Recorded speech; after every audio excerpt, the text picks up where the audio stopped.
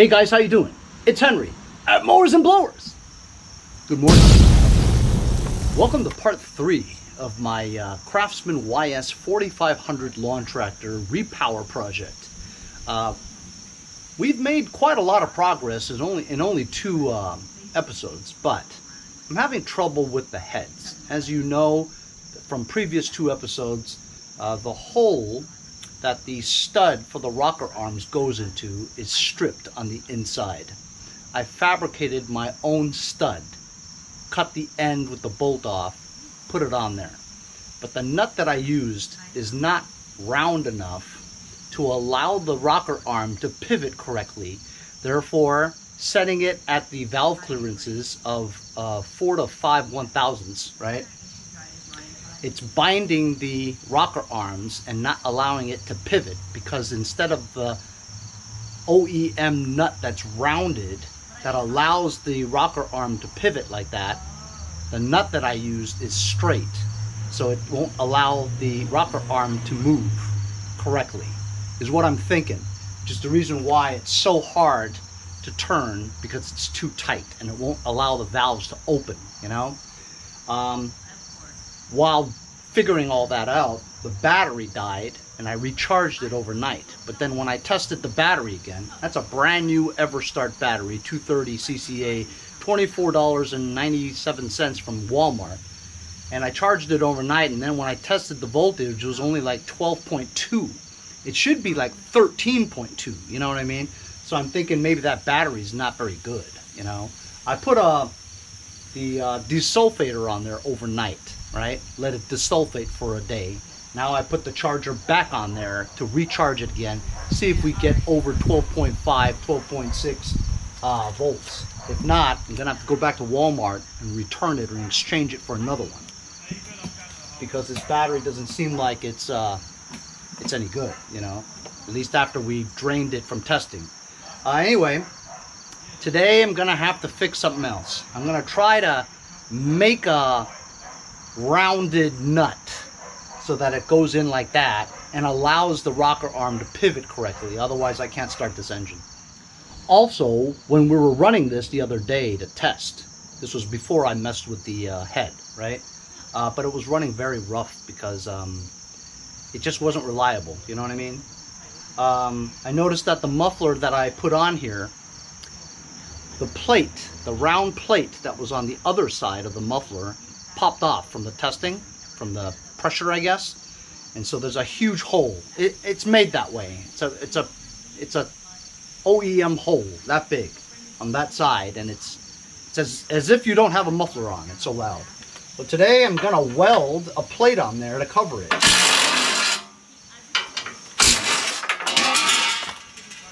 So I went to the back shed, and I have this engine fin isolator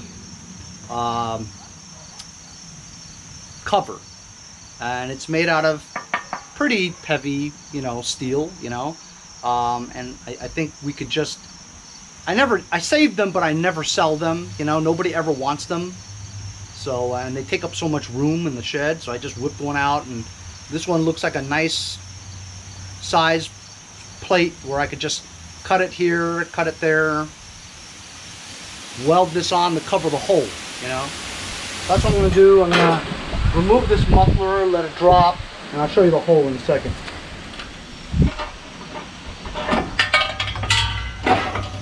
There's the gasket. And here's the muffler that I fabricated. I cut one with the right bend from another, welded it onto here so that it would fit. This part has the exhaust pipe that goes out, call it a tailpipe. And this side over here had another, I don't know, I want to say it's, I don't know, maybe that was another exhaust pipe too, but it's like super loud, you know? So I don't know. Should I do that? Because I think this is meant to be an exhaust exit, you know? But either way, it's loud. So I'm just going to cover this up with a plate. And it doesn't look like this is very secure either. I mean, I could see a gap in between here where stuff would fly out, you know, especially here. See it, it's it's really in there. I think I should try to bolt it down a little bit more, and maybe I'll weld it. You know, just to cover up the gaps in here so that the muffler would work that it should, you know, as it should. Then I'm going to remove this cowling, which is just sitting here. Stick on here. And it's very tight. I mean, I could barely turn this with my hand, you know, on the compression stroke. And even regular, you know, it's very difficult. So I think I gotta mess with the screw, the stud nut that holds the, I think that's top dead center. I'm gonna remove this again and mess with that, fabricate some kind of a more rounded nut to get on, to hold the rocker arm on the intake side. So now we're gonna do some welding. I like welding, it's fun. That's right, I'm doing it in my flip-flops too. So what? I know, it's very dangerous.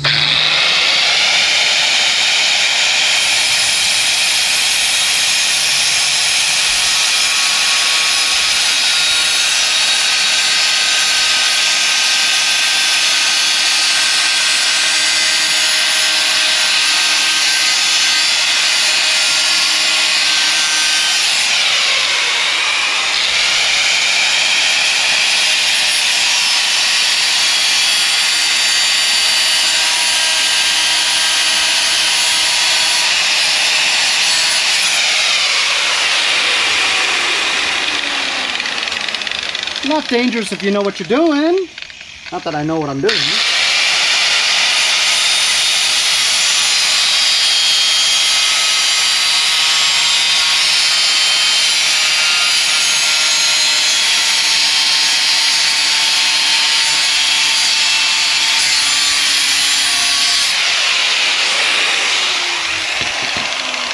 Just gotta be careful, that's all. Ooh, ooh, hot, hot. Ooh. Here we go. Hot, hot, hot. Here we go. Just cover up that hole like that. You know what I mean? A couple of tack welds would be good to go. Okay? But first, I'm going to try to bolt that in a little bit more. See if we need to weld around here.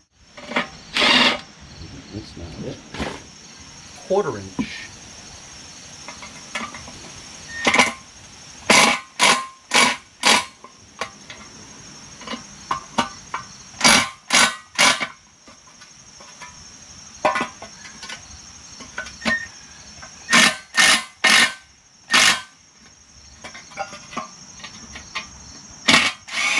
Oh, that's stripped. It's much better now, but still look like we need to bang that in a little bit.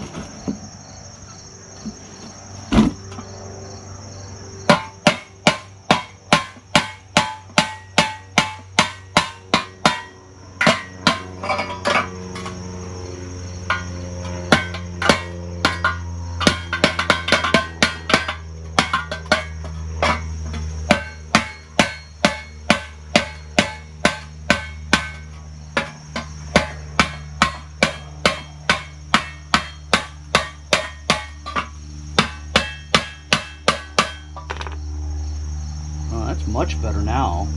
I don't see any gaps, but I might try to go around here anyway just to practice my welding, just for the hell of it, you know, and then clean this up a little bit and then weld that plate on there. So I'm just going to tack this on.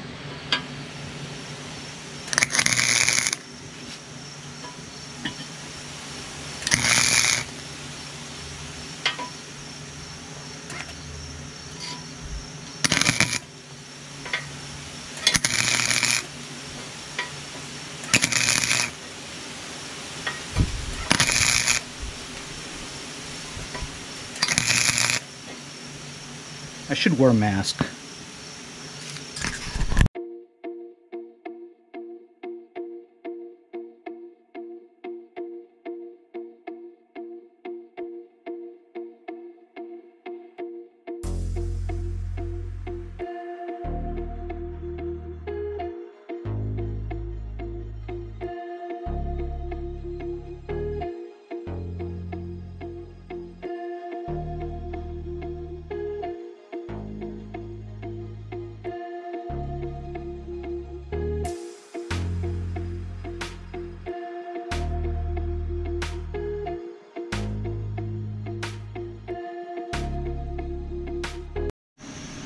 So there you go. I am getting better.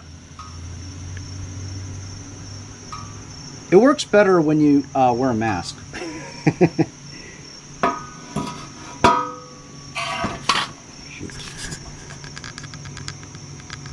Oh, that's good. I mean, it's alright, you know?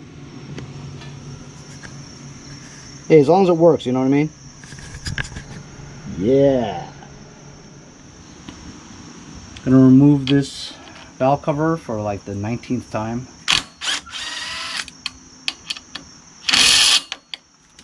Just need to get the right head, you know what I mean?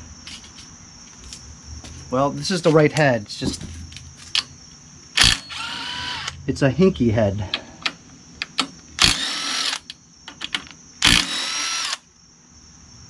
I looked on eBay for these heads. They're all like 50 bucks. I can find an old engine somewhere around this area for 50 bucks. And if this doesn't work, that's probably what I'll end up doing.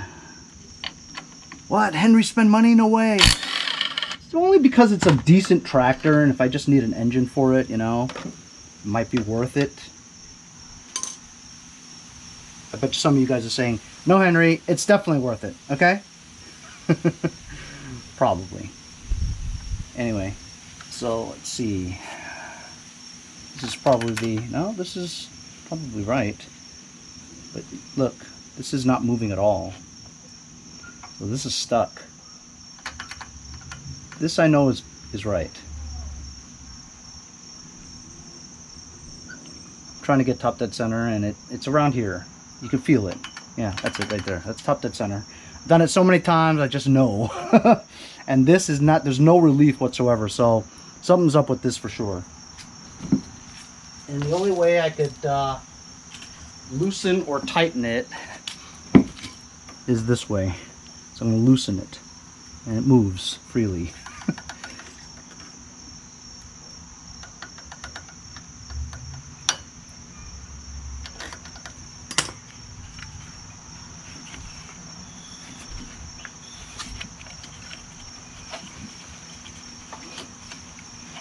And now it's moving, see?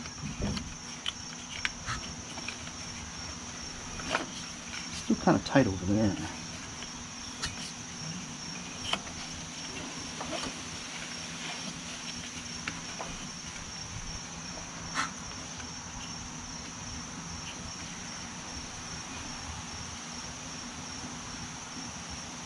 I think that might have done it, but it's loose though, you know? It'll keep moving. I'm gonna find another bolt to put on there so it won't back out again. I found another nut that fits on there, and it's low profile. I'm gonna put a dab of red Loctite there, just so it won't back out again. I don't know how effective that is because it's oily. This is an area where there's a lot of heat and oil. And this is the only way I can get it on. I don't know how tight I can get this nut on either, you know. But better than nothing, you know. It's a fabricated head stud for the rocker arms. It's a thicker nut, thicker stud that would fit correctly into the hole that's stripped, you know. It basically made its own new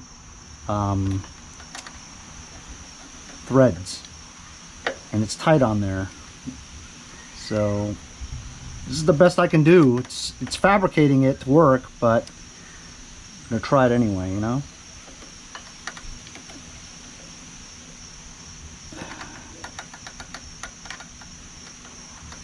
That's actually pretty good.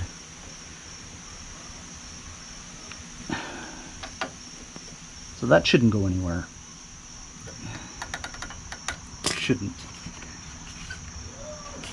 Still pretty tight though, I don't understand why. It's good after the compression stroke. And you see, now it moves and pivots normally. Before it wasn't even moving. I just have to back it up a little.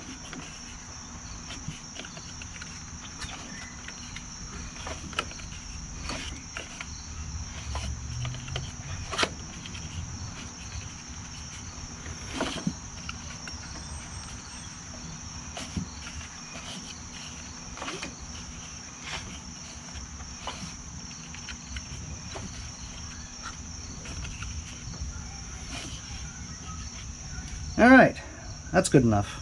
That's it. And if this doesn't work, that's it. I've had it. I'm not going to work on this anymore. If this all fails, I'm going to take this engine off and put that command on there and just mess with that a little bit. That command just has timing issues. It could be that the cam is plastic and maybe the lobes are rounded off, or it could be the valves not seating correctly in the head. So I think I might have to take the head off and inspect the valves, whether or not they're seating properly, you know? That could be the problem with that. Another anticipated long series, guys.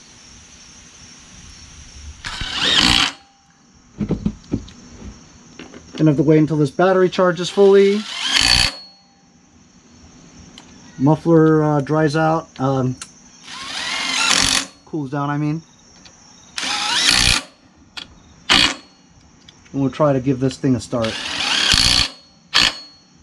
I don't have any high hopes.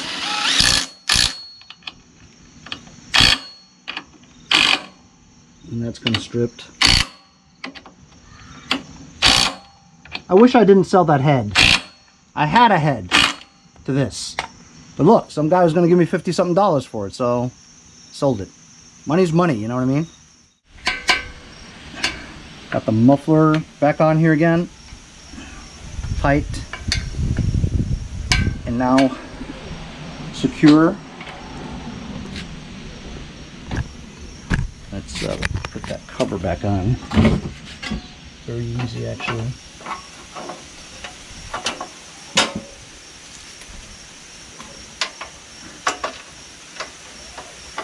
If any of you guys got a Kohler Courage head sitting around doing nothing that you think may help my project, I'd really appreciate you contributing to the channel.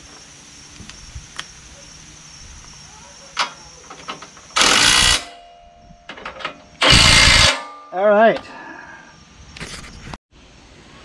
Should we try turning it just for shits and giggles? Just not strong enough, or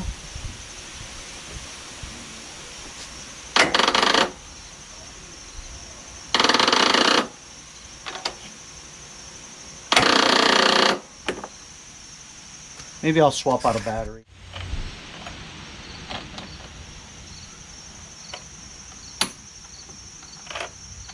I got another battery because I bought two. This one worked for a while until I was testing it, and now it just doesn't really work.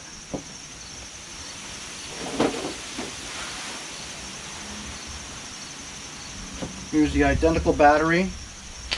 It says 621, which is a couple months old.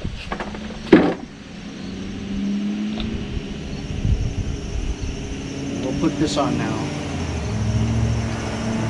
That way we can test it.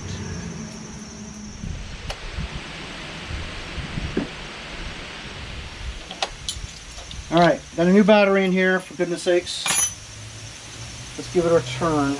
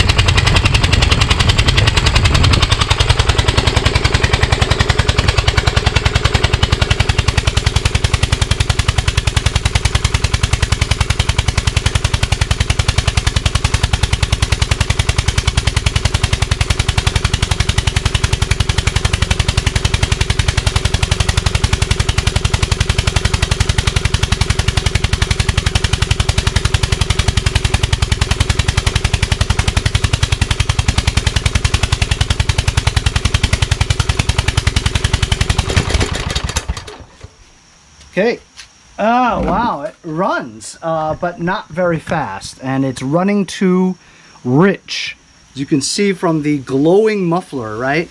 That was highest throttle, and when you lowered it, it didn't change any of the speed. So, I don't know. It's got valve issues, you know? I definitely need a new head. That's the fastest it'll go in terms of RPM. So, the valves are definitely hinky over here. It's letting out too much gas, or the exhaust is not opening up fast enough. You know, it's one of those. So I don't know what's wrong with it. Maybe you guys could tell me, but I don't think this thing will run right without a new head. So it kind of runs, right? Let's just test and see if it moves forward and backwards. I'm gonna engage the transmission. It's pulled out in the back. Start it up and see if it moves forward and backwards, at least.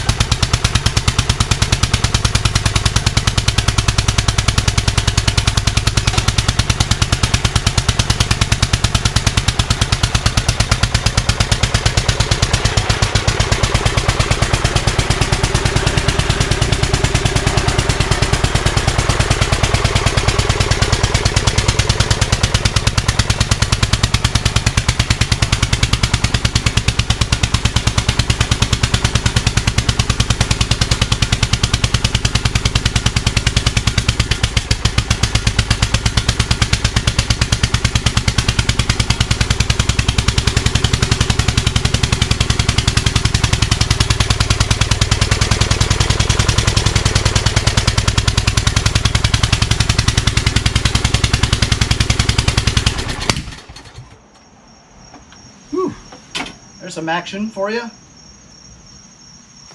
So, we know the transmission works. It's a sound tractor with a brand new deck pretty much. I painted it. I just need a reliable engine for this.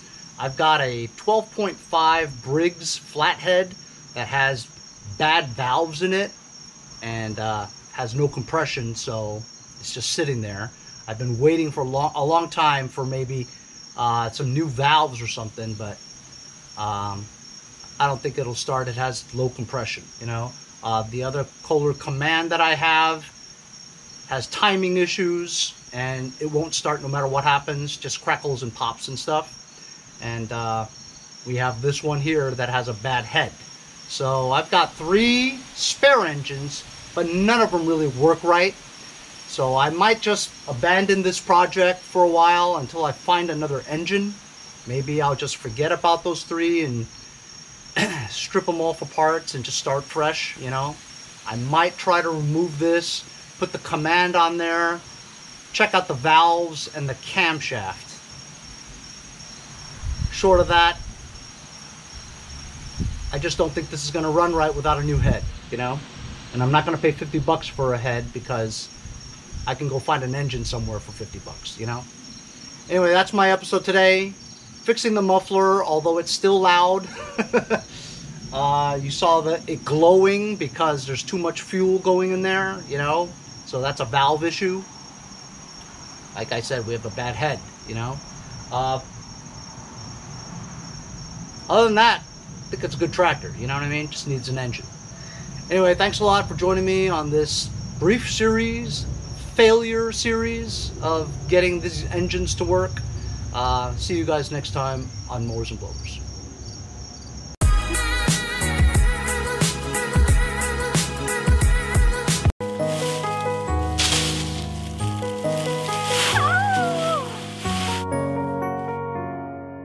Hey, if you guys enjoyed the video, remember to give me a like.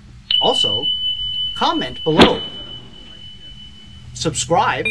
Remember, it doesn't cost anything to subscribe. It's free, right? Also, hit that little bell. That way you'll get post notifications whenever there's a new video and you won't miss out on any of them. Remember to follow my Instagram and Facebook, as well as if you'd like to donate $1 or $2, paypal.me/mowersandblowers. Really appreciate all the support. Also, to keep the videos coming every day, support the channel. Bye.